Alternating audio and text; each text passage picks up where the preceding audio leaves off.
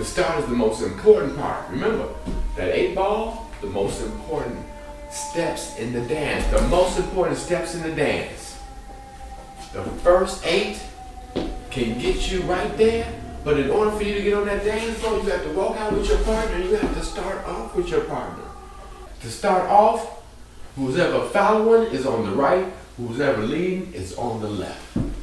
Now it's an 8 count all day long, just like we've been teaching. When you bring your partner out that's following, okay? The person on the right, you have to lead them out, and it's still within that 8 count, that 8 ball, the ball method, all day long. So it's 1, 2, 3, right foot going down, do a little bounce, 4, 5, 6, so I'm 4, 5, 6, so I'm going down on 4, I'm coming up on 5, and I'm locking on 6. And I'm 7, back on 7.